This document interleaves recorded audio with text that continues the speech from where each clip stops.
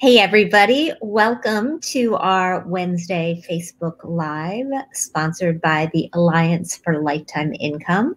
Happy to have all of you along for the ride again this week. I know we're at a slightly different time, but we thank you for rolling with us. My guest this week is a familiar face to those of you who have been watching this program. I'm very, very glad to be talking again with Seth Harris. He is the former acting and Deputy Secretary of Labor in the Obama administration. You have no doubt seen him on all sorts of television shows weighing in on this continuing crisis that we find ourselves living through from both a health and an economic standpoint. And we're so thrilled, Seth, to have you with us again today to be able to answer the questions that people have. I know they have a lot of them, and to just get your thoughts on where we are in the curve right now. So thank you. Thank you, Jean. Always a pleasure to be with you and great to be back on the Facebook Live show. Thank you so much. So tell me where we are right now. I mean, if you were taking the lay of the land, the pulse of the economic equation, we're 4.5 months in. Where are Americans standing? Well, let me just say, first of all, I think it's shocking that it's only been 4.5 months since the pandemic recession, I think we should call it, began. It was really middle of March when government started shutting down large sectors of the economy and folks began to lose jobs and lose businesses. And so the answer to the question, how's the economy doing, is that it's doing about as badly as we're doing with the pandemic. As infections go up and as hospitalizations go up and as the death rate goes up, the economy gets weaker and weaker. And that's partly because of government response, again, reclosing parts of the economy, but it's also because people are fearful. You know, they don't want to go out into a retail store or go to a restaurant or go to a movie theater if they're afraid they're going to catch a deadly disease. And so we have seen something of a stall. We were recovering. We had lost about 20 million or so jobs. We've recovered over the course of May and June about 1/3 of those jobs, and it looked like we were in the process of recovering. And then after the middle of June, sort of towards the end of June, we began to stall out again. And that's directly connected with the rapid growth of the pandemic in California, Georgia, Arizona, Texas, Florida, other states where there had not been a lot of exposure before. And those are very, very big economies and critically important parts of the American economy. And they have slowed down very dramatically. They began to reclose. And the fear factor in those states went way up. So I think we're stalled now, but now it's going to depend on government. The government support that's been provided through the CARES Act and other vehicles runs out at the end of this month. The extra unemployment insurance benefits that folks have been getting, the Paycheck Protection Program runs out fairly soon, or the money that people got from it is going to run out fairly soon. Other loan facilities are going to run out in the next month or two. And really that's what's held our economy up. That's been the prop underneath our economy. That's the reason we didn't go into a deep depression, is that the government spent about $3 trillion. And it really depends on whether Congress is going to do it again. If they spend about $3 trillion more dollars, the economy will probably improve some, and we will continue on a slow recovery, not a quick one. But if they don't spend enough, or they don't spend anything at all, and they don't give it to the right people, we could be in very serious economic shape. Can we dig into that a little bit? I've been reading the papers. I know you've got people that you talk to in Washington all the time. I've been seeing $1 trillion. I haven't really been seeing another $3 trillion. Do you worry that they won't spend or won't spend enough? I'm very deeply worried about that. So the Senate Republicans are talking about something in the vicinity of $1 trillion. The House Democrats passed a bill, the HEROES Act, that is a $3 to $3.5 trillion package. And now the question is, where do they end up? But right now, the problem is that the Republican Party really hasn't settled on its answer. There's a disagreement between the White House and Senate Republicans. Senate Republicans are disagreeing with one another. Some of them are quite emphatically opposed to any additional spending. Some of them are very worried about business bankruptcies and personal bankruptcies growing as they should be. So they're negotiating with one internally right now to try to figure out what position they're going to take. I think that my view is that $3 trillion is about right, maybe a little bit less than what we really need. $1 trillion will cause us to suffer a decline in the economy. It may prop up certain parts of the economy, but it's not going to be good enough. Let me just say it's better than nothing. And I never thought in my life that I would be saying $1 trillion is not enough spending. But, we're a $21 trillion economy. And for 4.5 months, we've been on and off, shut down, depressed, closed, fearful. And, if you want to keep the wheels of the economy going, you're going to have to pump a bunch of money in there, because we're now talking about this is the last bill we're going to get, probably until the new year. It's got to be enough to be able to carry us. When you say the money has to get to the right people, what people are those? So, this is a fairly elementary concept that often gets lost in these discussions. And that is, if you want the economy to grow, give money to the people who are going to turn right around and spend it, right? Because that's how you get gross domestic product to grow is, if you give me $1 and I turn around and spend it, that's $2 in the gross domestic product. And if the person I spend it with turns around and spends it with a supplier, that's $3. And so you have to give it to the people who are going to spend it. So I don't need it. I'm not speaking for you, but my guess is you don't need it either. But unemployed workers, food insecure families, small businesses, state and local governments, the folks who are going to just turn right around and pump that money right back into the economy. That's really where we need the spending. We don't need tax cuts for the wealthy. We don't need payroll tax cuts for employers. Really what we need is to give money to the folks who are hurting most and therefore will benefit most from getting the funds. Yeah, no, I think that's a very, very difficult dance, as we saw with the distribution of the PPP funds, right? And it very quickly becomes a political issue. For people who didn't apply for the PPP, there's a great story, and I believe it was yesterday's New York Times about how, no, it was yesterday's Philadelphia Inquirer about, if you need this money, there's still some money there, and you should go ahead and do that while the getting is still good. Would you agree? Absolutely. The first option that people should turn to, if they can in this very difficult time, is government help. So if you're unemployed, be patient and pursue those unemployment benefits. If you're a small business in trouble, it's not just the PPP loans, but there's another emergency loan program at the Small Business Administration. Some state and local governments have loan facilities and grant facilities. Even commercial loans right now are quite cheap because interest rates are low. Go out and get the money. If you think that your business can survive, and certainly your family has to survive, now is the time to get yourself some help. The government has provided a lot of resources, and the PPP program is not closed down yet. So I really want folks to go out and talk to their local bankers about what the options are. Yeah, and especially for those independent contractors, self-employed people who may continue to think that they are not eligible. You are eligible. You work for yourself. You still have to pay yourself. You are eligible. So I would totally agree about that. Let's talk a little bit about the playbook for people who are struggling right now. I mean, you're right. A lot of people are still being propped up by that additional $600 in unemployment benefits, the additional 13 weeks added to the unemployment clock. But those dollars will start to wind down. People are going to need money. Where do we go to access the money to live on when we're between the rock and the hard place and we don't have enough in the way of emergency savings? What do we turn to? Well, so I want to put an exclamation point on the point you just made about emergency savings. You and I have talked before about, The Federal Reserve did a study that found that about 40% of Americans don't have or couldn't easily access $400 for an emergency situation.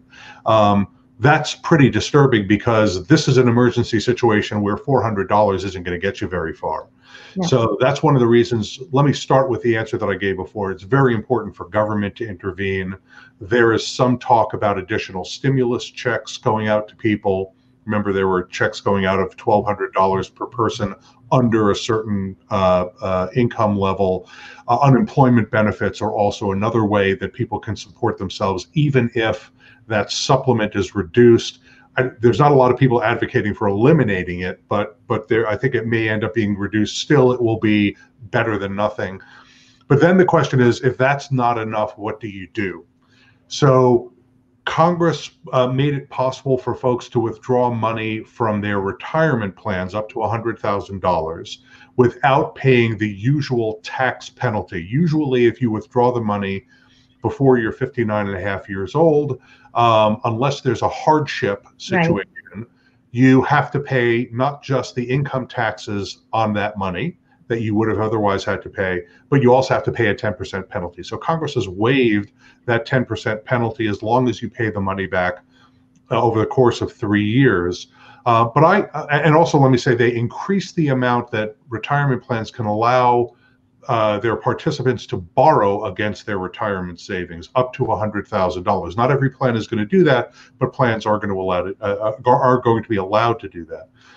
I really, really don't want people to take money out of their retirement plans unless there really is no alternative. Even though the tax penalty is waived and you have 3 years to pay it back, I worry very much, as a behavioral matter, that folks will not pay themselves back. So if you take a loan out of a bank, which is very cheap now, I want to keep saying that because interest rates are so low. They are so low. Yeah, very low. So it's cheap to borrow money from a bank. Don't borrow it on your credit cards, for goodness sakes, but you can borrow money, make a personal loan, get a home equity loan or something like that. The bank is going to make sure you repay that money, right? They'll keep reminding you, they'll give you a coupon book. If you borrow from yourself, really, if you take money out of your retirement plan, what you're doing is you're borrowing from your future self, right? You're borrowing from Seth Harris at age 80, at 75, at 70 when you're retired. I worry that people won't pay themselves back. It'll be the last thing on their minds. They won't have a coupon book. They won't get a reminder letter in the mail. They won't get a call from somebody at the bank to remind them to repay. So I really worry about that. Even if it is a little cheaper to take the money out of your retirement plan and then put it back, don't do it. Don't do it unless you have a plan to pay the money back. Say to yourself, how much do I have to pay per month to get myself back to where I was with my retirement savings? If you don't have a plan like that, try not to take the money out. Look at other alternatives. Government, maybe a cheap commercial loan if you can get it, not credit cards, not payday lending, for goodness sakes. No, but a personal loan maybe.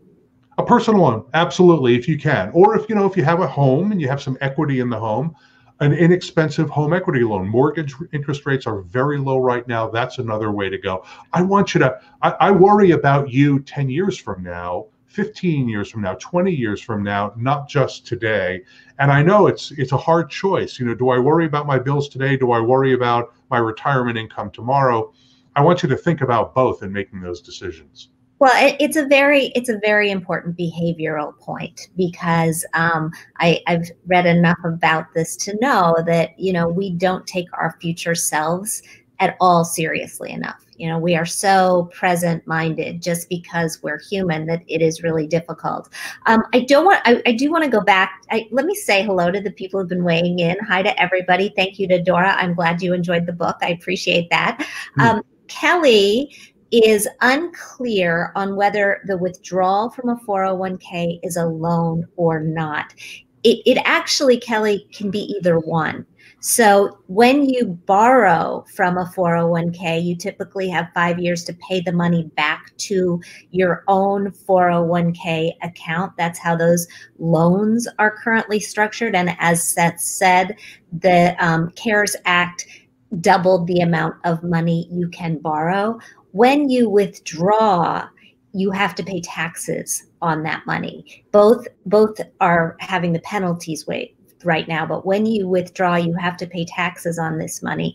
What the CARES Act did was say, if you repay the money within 3 years, then you don't have to pay the taxes. And Seth, I'm wondering if you think in this environment that makes a withdrawal, if you think you're going to be paying it back, better than borrowing, or are they both just bad?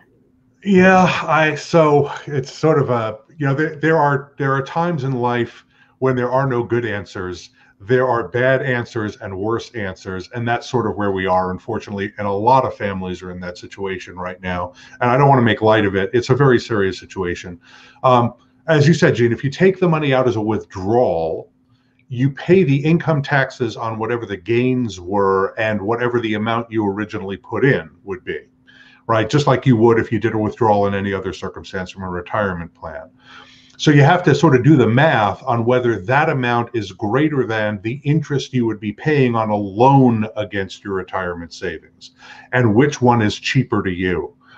My point is, compare both of those to a commercial loan. Yeah. What's going to be cheapest, right? So if you can get a home equity loan at 2% or 3% or 4%, that might be better than a loan that you would get from your retirement plan that's 4 or 5 or 6%.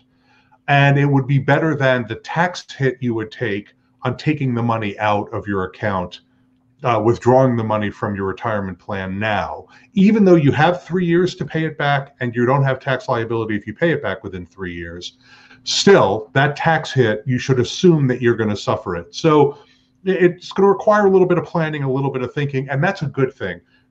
What folks should not do, and Gene, let me just say, you're the leading advocate of this position. You said this to me and it really stuck with me, and I think it's so powerful.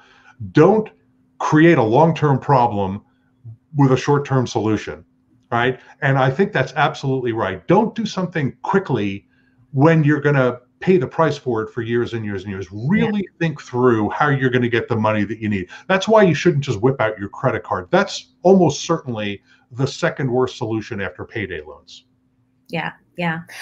Laura is wondering, and then I do want to come back to the investments and the markets, because I want to address the fact that there is clearly some sort of wishful thinking going on here. Laura is wondering, what amount would you recommend having in that emergency savings account? It's all a function of what your personal expenses are. The guidance I once saw was that everybody should have liquid savings of 3 months of their salary, so that if you lose your job, you can live for 3 months without earning any. Most people don't have, I mean, saving enough to have 3 months worth of salary, that's a large amount of money from, compared to revenue for most people. So I want you to have enough money so that if your car breaks down, you can get it fixed. So that if there's some kind of damage done to your house, or if your boiler goes out or your air conditioning goes out, you can fix it without having to put it on a credit card. So you have to figure out for yourself what that amount is going to be. And also, you want to be able to do that without having to whip out the credit card, right? You don't want your credit card to be your emergency savings plan. So for some people, that's $400. For some people, that's $1,000. It's really what you can afford. But you should be engaged in emergency savings alongside your retirement savings, because you don't want to have to tap your retirement savings for those emergencies. Yeah, no, I totally agree. I think these 3 to 6 month guidelines are pipe dreams in a lot of cases. And if you can have a couple $1,000s, you have a lot of insurance against the things that tend to happen in this world. April's wondering, for those people who do have solid emergency funds, is it still a good idea to consider a personal loan? I would say probably not. But you may want to consider, if you're still employed, you may want to consider a home equity line of credit as just a back pocket emergency cushion. So you apply for it, you don't pull the money out because you don't need the money right now, but at least you've structured this line of credit in case you need it down the road. You agree? Oh, I agree with that completely. Don't borrow money you don't need. Don't pay interest on money that you don't have to have. But opening up what they call a HELOC, right, the home equity line of credit, gives you a little bit more flexibility. And the advantage of home equity loans is that the interest is tax deductible, right? Depending upon what's going on in your jurisdiction, and there are caps on how much you can deduct. And there's standard deduction complexity, but the HELOC is a better way to go if you can go that way. But again, if you don't need it, if you've got emergency savings, if you've got a revenue source, you've got a job, you've got a business, you don't need it, so don't borrow it. Yeah, agreed. All right, let's talk about the markets. The markets, you look at the stock markets and you would think that there's nothing wrong in the world. Why is that? And how do we look at our retirement and not get kind of sick to our stomach? Yeah. So if ever we needed evidence that there's no relationship or almost no relationship between the markets and our economy, this period is that. The markets are doing pretty well. They're not back to where they were, but they're doing pretty well. And the reason for that is that the Federal Reserve, in its infinite wisdom, has absolutely flooded both equity and debt markets with trillions of dollars in resources. And what they've also done is, by buying up large amounts of debt, they have made the yield on debt so unattractive to investors that investors just don't want to go into the debt markets, and instead they're putting their money into the stock market, because that money has to go somewhere. They can't put it in their whatever a hedge fund's mattress looks like. They can't throw it in their mattress. So they are putting it into equities, and that's driving up the value of equities well beyond the traditional what's called price to earnings ratio. It's an overvalued market right now, given the amount of money that these companies are making. So that is a really bad indicator, or it's not a good indicator, or a clear indicator, an accurate indicator of where the economy is going. It's good for people like me who do very well and have plenty of money and have our money invested in the stock market. We're doing fine. But for the large majority of Americans who have either very little or nothing in the markets, it doesn't help them in the least. And so what it's doing is it's exacerbating wealth inequality. And for those who have retirement savings in the markets, it's buoyed those retirement savings after a period of unfathomable volatility in these markets. Gene, you and I have talked about this as well. The Great Recession, there's this instrument called the VIX. It's the volatility index. You can actually invest in volatility if that's the way you go. And it measures how much prices are changing and how radically they're changing in a short period of time on the markets. And it usually floats, it's on a scale of 100, it floats between 15 and 25. During the Great Recession, the big crash, it got as high as 60, 65. During this period, it went as high as 85. Well, that's an unbelievable level of volatility. So people who have their retirement savings invested in the markets feel like they're on a roller coaster with no protection bar and no straps, right? There's no safety protections. They felt like they were going to crash. Fortunately, the markets have come back largely, not entirely. The NASDAQ is doing better than the New York Stock Exchange. But again, it's something of a false story. And it shouldn't suggest that everything's going just fine in the economy, because Main Street is feeling a lot of pain, lots of small businesses going out of business, lots of families on the verge of personal bankruptcy. If they weren't getting those unemployment checks, they might be in personal bankruptcy. Lots of businesses right-sizing, meaning narrowing the amount of work that they do, shedding a lot of employees, lots of people on the unemployment lines and losing their jobs every week. That's got nothing to do with what's going on Wall Street, where things are going fairly well. And let me just say, to me, that's a very sad outcome as a public policy matter. Yeah. Wealthy people, rich people who have their money in capital investments, doing just fine. Working people who depend on their labor, really struggling. And that's not where we should be in our country. Totally agree with that. Pedro is asking if I'm reading this question correctly, and nice to see you, Pedro. Pedro is asking if this is a short term. He's not using the word bubble, but I will. That's going to come back to bite us. And I think I'd love to know your answer. I got very, very nervous in this market, more nervous than I got in 2008. And I think that has absolutely everything to do with my age, right? I'm 55. I can't see retirement tomorrow, but it's somewhere over a couple of hills.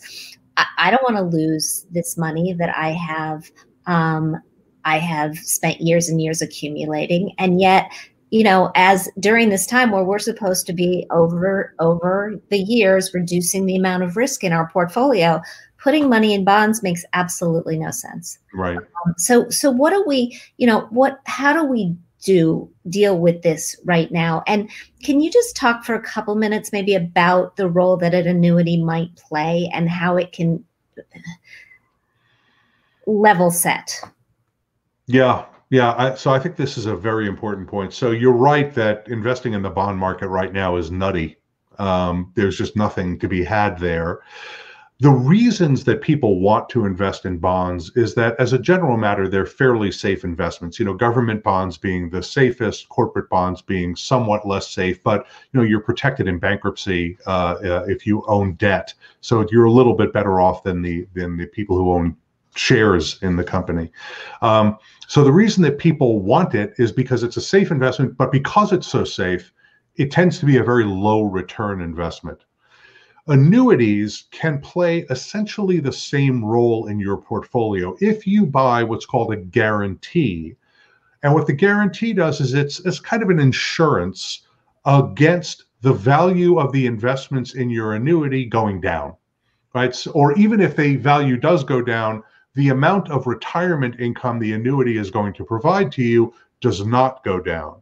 So it operates kind of like a low risk investment, but some annuities allow you to invest fairly aggressively in equities, in indexes, in other things, so that you can grow your retirement savings. And this is one of the big challenges that a lot of Americans have is they have some retirement savings, but it's nowhere near enough to support them in supplementing Social Security. It won't support them in the lifestyle they want to lead in their retirement. So if you can buy a guarantee, get insurance against the value of your investments going down, you can take some more risk. You can take added risk. So it's not free, right? I mean, you're paying for insurance. Yeah, there are fees, right? Just like you and I pay insurance on our homeowners. We pay fees for our homeowners insurance, our car insurance, our health insurance. It's the same thing. It's sort of stock market insurance, right? Or investment insurance that you're buying, but you can invest more aggressively, and hopefully the growth that you will get from that more aggressive investing will more than pay you back the cost of the insurance. That's the hope. You have to talk to a financial professional, somebody who's an expert in annuities, and ask them about it, and ask in great detail. And you want to know the details about the fees and how long the fees last, and is it a commission, or you want to talk about all of that. But when the bond market makes no sense, and even sometimes when the bond market might make sense, an annuity is a really interesting alternative to look at it. And let me just say, to the first part of your question, I don't think this is a bubble. A bubble is when, as former Fed Chair Alan Greenspan says, when there's irrational exuberance. People are too enthusiastic about a particular category of stocks, like we were with the so-called dot-com bubble back in the early 2000s. Everybody, anything with a .com, pets.com, everybody got really excited and put a lot of money in it, and then a lot of these companies just failed. But now what's happening is the Federal Reserve is responsible for the valuations on Wall Street. And the Federal Reserve doesn't want the markets to crash. So it's not going to pull the rug out dramatically. It's going to ease off slowly over time, and no time soon. So I don't think we're at risk of a bubble burst. But I think folks, and I agree with you, Gene, folks need to be, and I'm a little older than you are, so I'm maybe a little closer to the point when this is going to matter. But I want people to be really cautious about where they put their money. Don't get caught up in all this excitement about particular stocks or particular portfolios or particular indexes, right? Follow a cautious, responsible plan where you have a mixed, diversified investment approach, and you're, making sure that you have enough and you're not buying a lottery ticket, because you don't want to depend on that lottery ticket to be able to support you in your retirement. My favorite investing mantra has always been boring is better. That's usually true. Let me just say, in life, boring is better. Absolutely. Except on this broadcast, of course. This is very exciting stuff for people, I know. Only because you're our guest today. So on that note, I am going to say a big thank you. Thank you to everybody who is watching. We will be back next week.